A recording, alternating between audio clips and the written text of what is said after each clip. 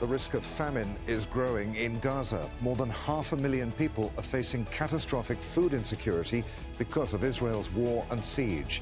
That's the stark warning from the World Food Progarmme and other UN agencies. So is Israel using food deprivation as a war tactic? This is Inside Story.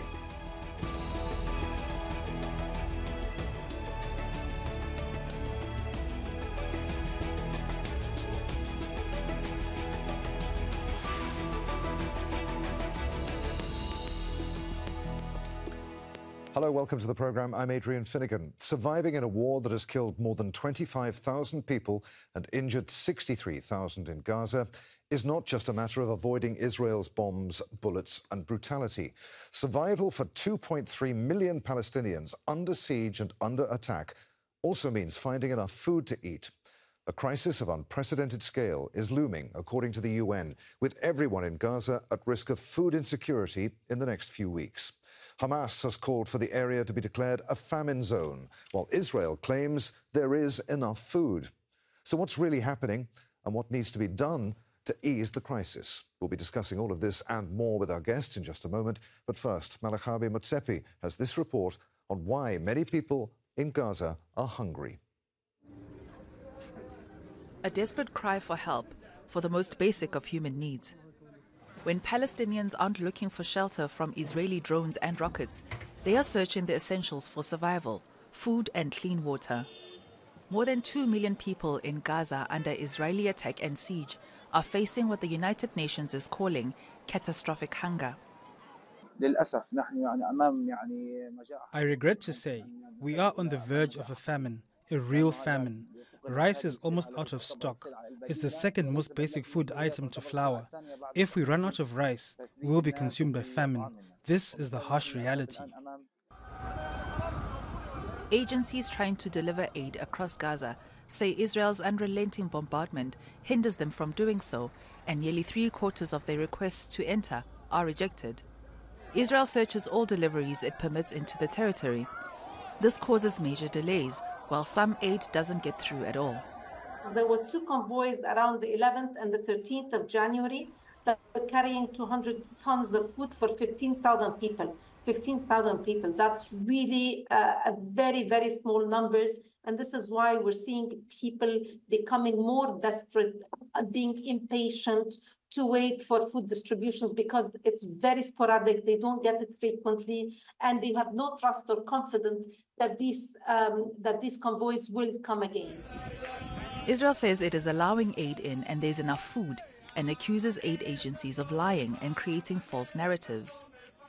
Allegations of deliberate efforts to starve Palestinians in Gaza over time is at the core of South Africa's genocide lawsuit that is being considered in the International Court of Justice in The Hague.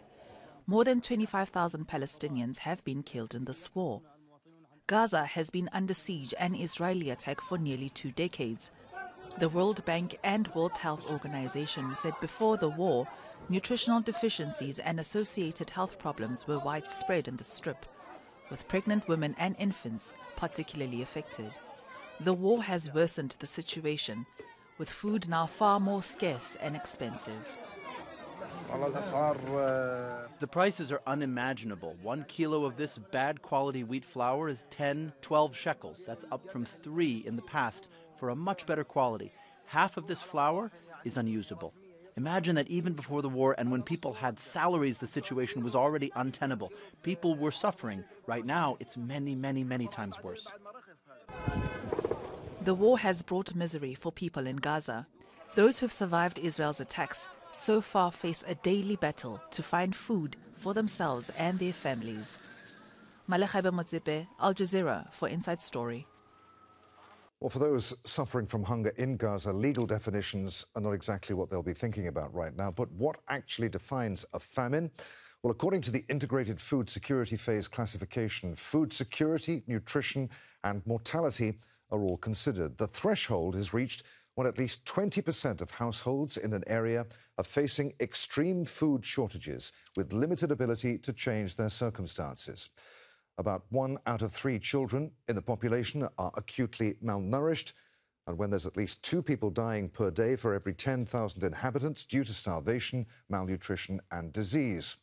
Article 8 of the Rome Statute of the International Criminal Court states that intentionally using the starvation of civilians as a method of warfare by impeding relief supplies is a war crime.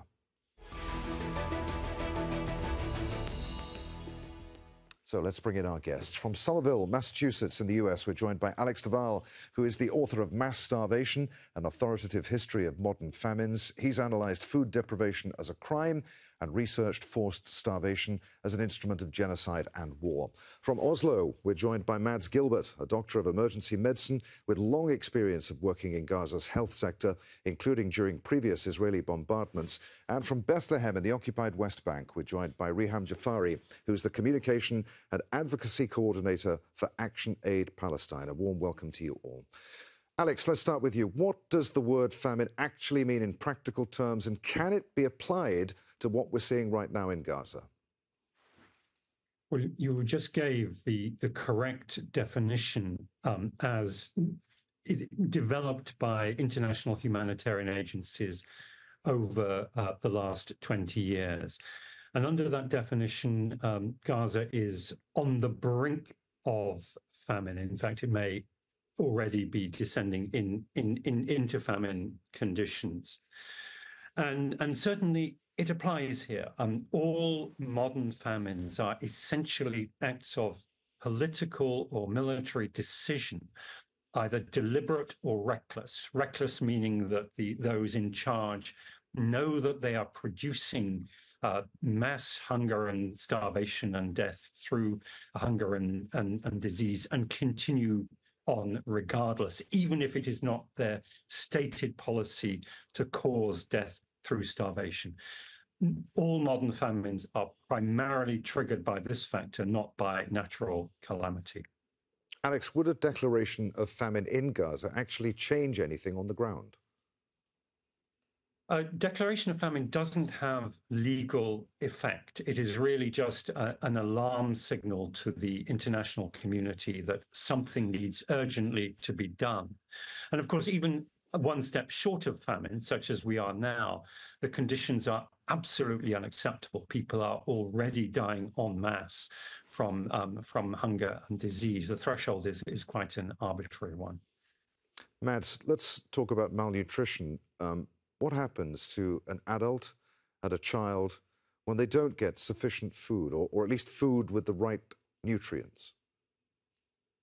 Well, it weakens the body's resistance, the power of resisting bacteria and virus, and life hardship at large. We know from studies that the kind of chronic malnutrition that we see in Gaza, and I want to make a point that this situation we have now is an accentuation of a situation we've had during the 16 years of siege. There are a number of studies showing a chronic low-grade protein malnutrition as a result of the siege of Gaza, affecting children. But what you see in the body is that you will have a weaker immune system, and then you will be more vulnerable to infections, like infections with cholera, smallpox, and acute respiratory infections, which we see actually in southern Gaza. In the smallest of the children, we have seen a surge in RSV virus infection.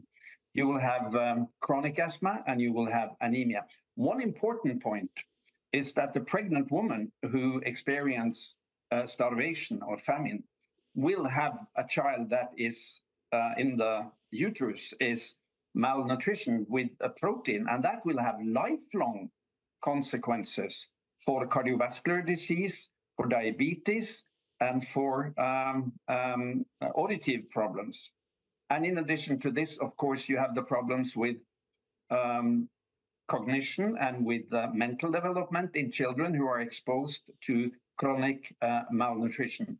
So all of these are very serious medical consequences. I wanted to ask you, Mads, after a period of severe hunger, when a person does begin to get the right kind of food and nutrition again, can the effects that you've just described be reversed? I mean, in children, as you say, and particularly with unborn children, that the effects can be lifelong. What about adults?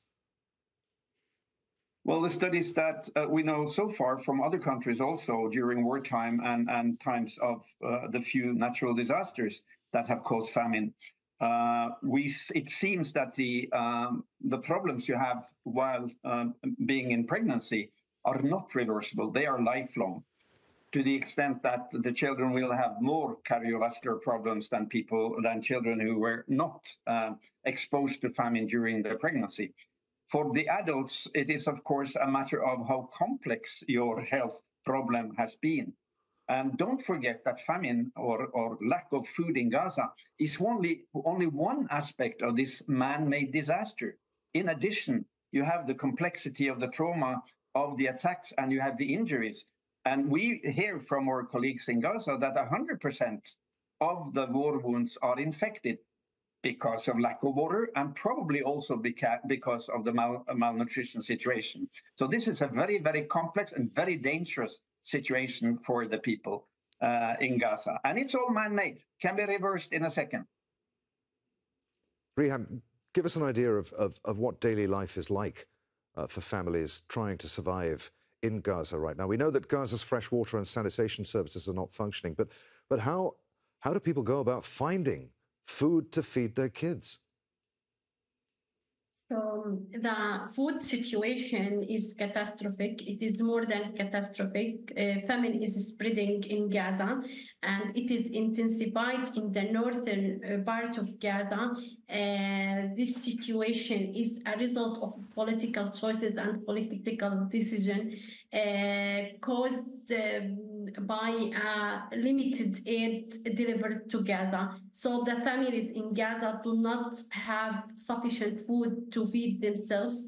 Gaza, as a coastal city, depends on fishing and on agricultural products for their usual food system. But these components of food system are distracted by the war. So they do not have access to fish and do not have access to agricultural products due to the destruction of farming. 22% of agriculture was destroyed, and is more than 70 of fishing boats were destroyed, and the people depend on the humanitarian aid, and the humanitarian aid is delivered with small quantities, with limited amount that doesn't cover the imminent needs of the people. So some people in the north depend on dried rice and dried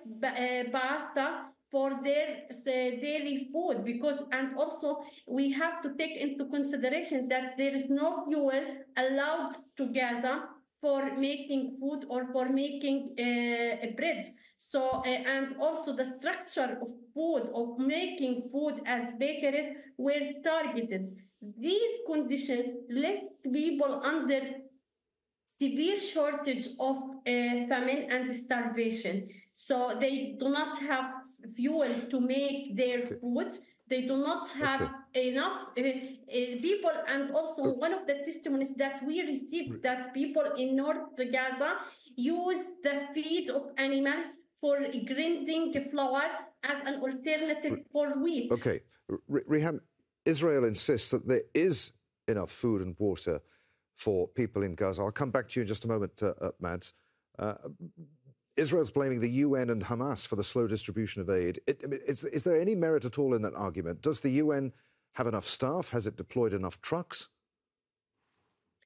The delivery of humanitarian aid and the humanitarian aid truck is being impeded due to the continuous pumping, due to the lack of guarantee for the safety of aid workers, and also the communication blackout in Gaza impedes the coordination process between the aid organization, and the destruction of the roads also impedes the walk and the delivery and the work of aid trucks. All of these conditions, they make the humanitarian aid, make the delivery of food items are impossible to many parts in Gaza. So, and in addition to the limited amount that entered through Rafah and through Karim Abu Salim checkpoints and crossing borders, so it is around from 100 to 200 aid trucks that are allowed every day. Gaza needs, according to the estimation of the governmental media office, needs nowadays more than 1,000 trucks to fulfill to cover the needs of its residents. So before 7th of October, Gaza used to receive around 500 aid trucks. What is received now is nothing, cannot cover the needs of the people. Alex, I'll come back to you in a moment, but Mads, you wanted to make a point there. Yeah, I think these allegations that, it's all up to UN and Hamas and the Palestinians, and that there is enough food from the Israeli occupation army. It's another blatant lie. I mean, we do have the statistics from the very punctual and accurate statistics from OCHA coming every second day. And as my colleague in Ramallah said, before this attack, there were an average of 500 trucks per day. Of them, 150 at least were trucks with food to sustain life in Gaza, even with agriculture and fishing and the food basket that they could fill themselves. Now, after, it has been an average down to 100 trucks per day and only 30 to 40 trucks with food. This is according to the last IPC special brief on famine in Gaza.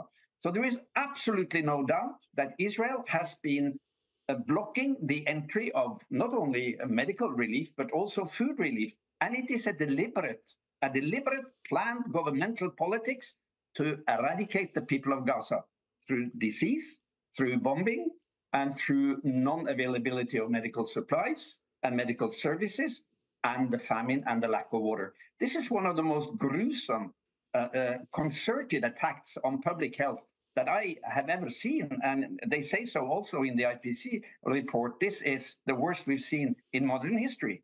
So this is a man-made situation aimed at diminishing health and survival among civilian Palestinians. Let's call out the name. This is a war crime. This is a weapon of mass destruction used deliberately by Israel. Alex, what does international law say about sieges and military campaigns that cause starvation and famine? And how does the famine threshold have to be crossed for Israel to have violated international law? If it is violating international law with the siege and its war on Gaza, can it be held accountable?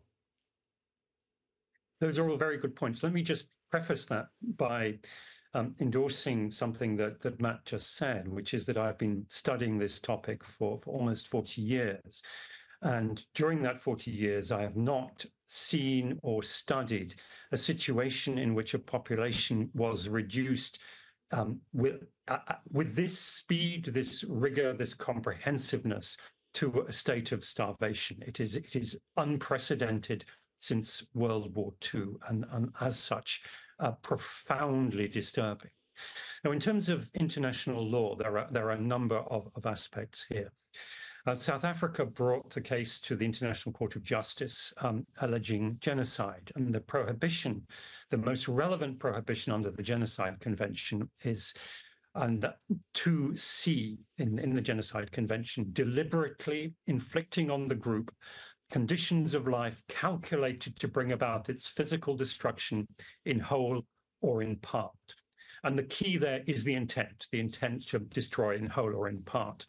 And it will take many years for the ICJ to come to a decision on that.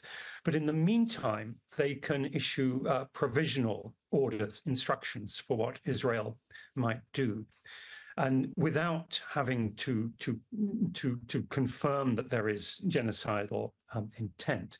And here the war crime of starvation is the relevant one. And let me read that because there's a clause in it that you actually omitted in your introduction, which is, and so let me read it in full, intentionally using starvations as a method of warfare by depriving them of objects indispensable to their survival, including willfully impeding relief supplies. So the key here is destroying objects indispensable to survival, which is not just food.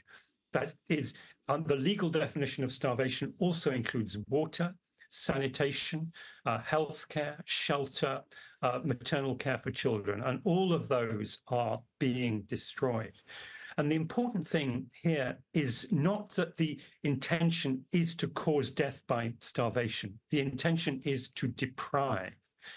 And that clearly is happening deliberately. There is no question that that Israel's war strategy includes this massive destruction of all this essential infrastructure. Now, the Israeli argument is that Hamas is using civilian shields. It has its own war infrastructure hidden in civilian infrastructure, that it is obstructing and stealing aid and so on. And some of this may be true, but a violation by one party to a conflict in no way justifies a violation by the other party.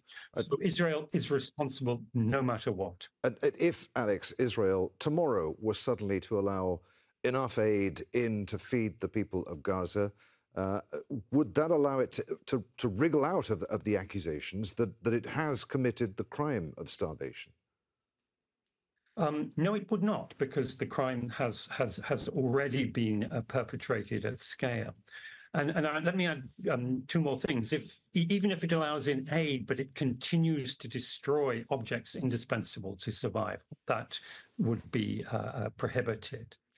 And also the crisis will, I'm afraid, not stop overnight. A humanitarian crisis on this scale is like a huge, heavy freight train. And if the driver puts on the brakes immediately, as hard as can be put on, that momentum of that train will continue for some time. So it will be weeks, months for the humanitarian crisis, the crisis of hunger, of infectious disease, of lack of sanitation to be overcome. And as Matt was saying earlier, there will also be the lifelong impacts of starvation on children. This is not a crisis that can be solved overnight, and the effects are going to last for many, many years. Riham, we were talking about objects indispensable to survival. Tell us something of the situation that women in particular face right now in Gaza. Women in particular, they face first psychological stress for being unable to fulfill the food needs of their children. And also they face increased loads on their shoulders because they need to find alternative for fuel for making bread, and also they have to wait for long hours in queues for getting flour for making breads for their families and their children. And also the pregnant woman cannot have healthy children, and they might give sick children due to this shortage of food. And also they have to make sometimes impossible choices. Sometimes they will not eat, and they will give the priority and the food they have to their children. So this crisis have long impacts on women, increases their stress, increases their loads and responsibilities, and also maybe endanger their health, reproductive health and their general health. And for this reason, and the ceasefire and the stopping of the war should be taken immediately, should be made immediately. There is an urgent call to reach ceasefire to overcome this famine, to mitigate its effects, because its effects and its impacts will stay for a long time. Okay, Mads, what can we expect to see in the coming weeks? You touched on this several times before, but if Israel doesn't allow enough aid into Gaza, what's going to happen? Well, more people will die. Avoidable death. Avoidable death. don't forget that there are tens of thousands of war injured in addition to the people with ordinary diseases who are also affected by the famine. And don't forget that when you are in a negative protein balance coming from starvation, lack of food, your wounds will heal much more slowly. Your bones will grow together much more slowly, and you are much more likely to have infections in your wounds. All of this we see in Gaza now. So they are actually, in addition to making life miserable for the population by not having enough food, they are also causing massive medical problems in a population with tens of thousands of war wounded with complicated wounds, with complicated fractures. Many of them go into septicemia and die from avoidable infections. And I'd like to add one more point to this effect of the lack of dietary energy, meaning, if you don't have enough food, you lack also the energy to live a normal and active life. And if there is anything needed for people in Gaza now, it is to have energy to survive the cold, the wet weather, the lack of housing. 60% of the housing for people in Gaza is destroyed by bombing. To have medical problems, to have a split family. All of this demands a lot of energy just to survive the everyday. And with the starvation, the energy is stolen. So to make life unlivable, miserable, and dangerous, all of these factors are sort of collectively done by Israel with the starvation, the lack of water, the lack of security, the lack of medical supplies. And I agree, the only recipe now, it is to stop the bombing immediately and open the gates to Gaza. Alex, we've got about a minute left, and I'm going to ask you a complicated question. I'm sorry, but be as brief as you can, please. Is Israel deliberately trying to delay or derail a declaration of famine in Gaza? I don't think that Israel has this famine declaration on its agenda.